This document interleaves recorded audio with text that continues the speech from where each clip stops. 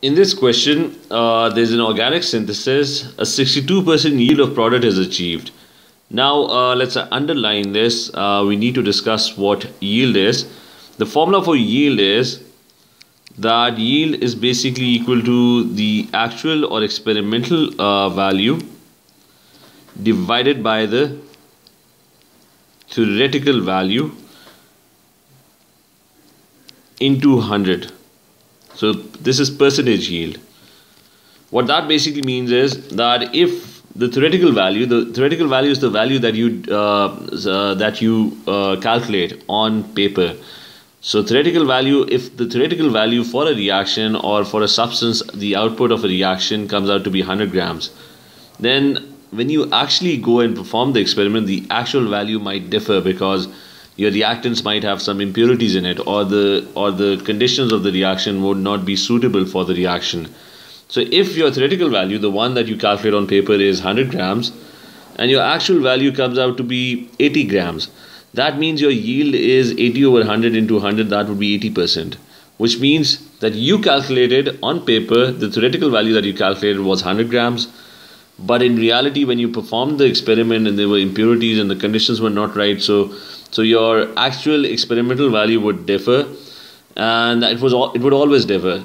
It would be very unlikely that it comes out to be greater than 100%, because most of the time your reactants are impure, the conditions are not suitable. So whenever you perform an experiment, most of the time the value that you're going to get, or whatever value that you're talking about, whether it's mass of the product or the volume of gas that is formed, it's always going to be lesser compared to the value that you have calculated on paper using your calculator. Now, coming back to the question, he's given us 3 options, and he wants what he's basically asking for is which conversions are consistent with this information. So what he's basically asking for is in which of the 3 options is the yield 62%. Now, if you look at the first option, the first option says that butan-2-ol is being converted to butanone. Now, butan-2-ol is, you have 2-ol means that there are 4 carbons, and 2-ol means there is a hydroxy group, OH group, on the second one, and the rest would all be hydrogens. There would be 1 hydrogen with this, 2 hydrogens over here to complete the bonds, 3 over here. So this is butan-2-ol, and the product that is being formed using butan-2-ol is butanone, which is, it has 4 carbon atoms and it has a double bond O, and complete the bonds with hydrogens.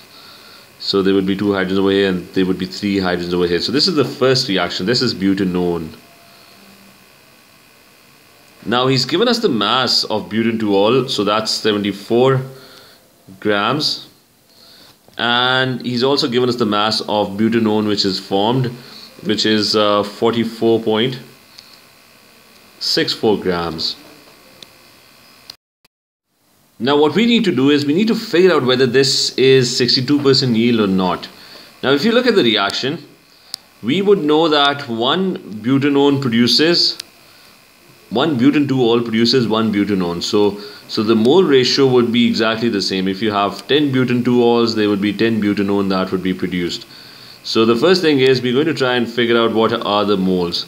Now moles is equal to mass divided by the MR, and in this case for butan-2-ol the mass is already given, it's 74 grams, and the MR is also, if you count all the atoms, carbon is 12 into 4, plus there's 1 oxygen, and there are 3, 4, 5, 6, 7 and 10 hydrogens. If you count the if you total the MR, that comes out to be 74 as well.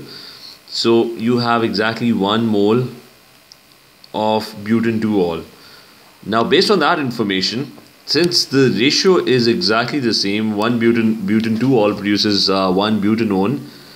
So if you have 1 mole of butan-2-ol, then on the other side you are going to have exactly 1 mole of butanone that should be produced. So that information is now with us. So 1 mole of butanone should be produced. So we can find the mass of butanone that would be produced. Now mass is equal to moles multiplied by MR. And the moles that we have calculated are, you have 1 mole of butanone that should be formed. Theoretically that should be formed. And we're going to find the MR now, and we're going to total all the atoms. So there would be 4 carbons, that's 4 into 12, plus there's 1 oxygen, so that's 16, then plus you have 3 and 5 and 8 hydrogens. Now if you calculate this value on your calculator, the answer that you're going to get is 72 grams. So this 72 grams over here is your theoretical, it's your theoretical value. It's the one that you calculated using a calculator.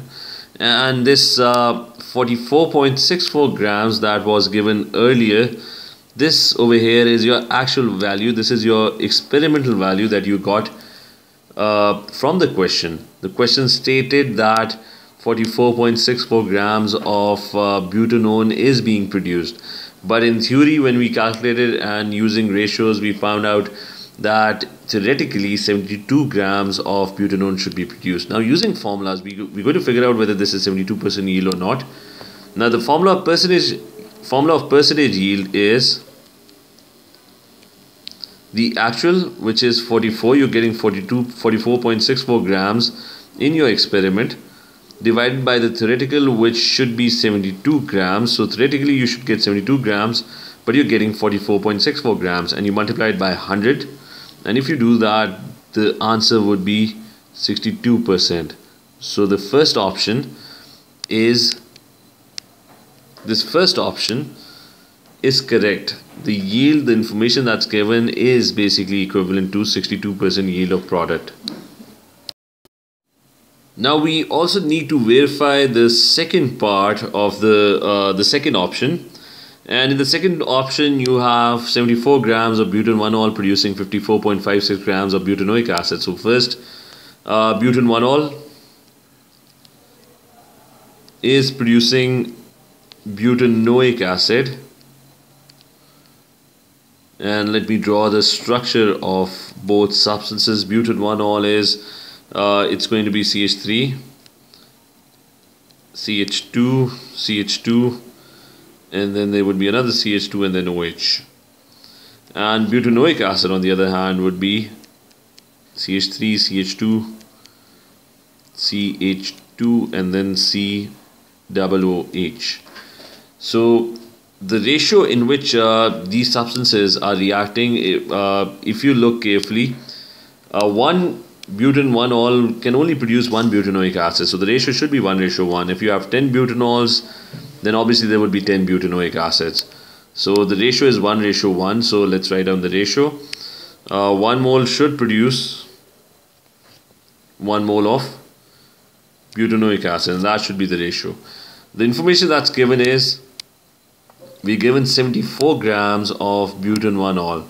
So that information is with us. So you're given 74 grams, and using 74 grams we can find moles. Moles would be equal to mass, which is 74, divided by the MR of butan-1-ol, which is also 74, and that would give us exactly 1 mole. So using ratios, 1 mole of butan-1-ol should theoretically produce 1 mole of butanoic acid. So it should theoretically produce the same amount. So we have moles and we can find mass now. So theoretically 1 mole should be produced. So it's going to be 1 mole of butanoic acid multiplied by the MR of butanoic acid, which in this case is 88. So the theoretical, using my calculator, the theoretical mass that should be produced is 88 grams. But this is the theoretical value. So this over here is your theoretical value, the one that you obtain using your calculators.